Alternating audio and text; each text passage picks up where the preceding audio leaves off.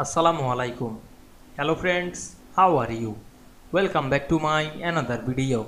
In this video, I am going to show you how to make multi-level bullets in Microsoft PowerPoint. Let's get started. At first, you have to open a PowerPoint presentation. Now you want to make multi-level bullet list. At first, go to the home menu, select the new slide option, choose blank. Then go to the insert menu and select the text box, then draw a text box. Now I am write some text.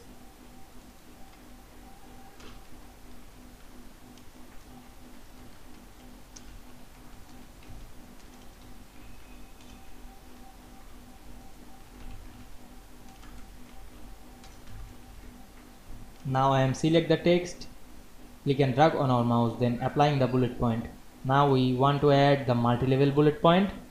At first, press tab, the first bullet, then go to the second bullet before click the text and press tab.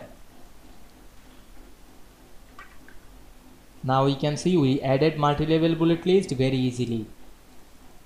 I hope you enjoyed the video. Please like, comment, share and subscribe my channel. Thanks for watching.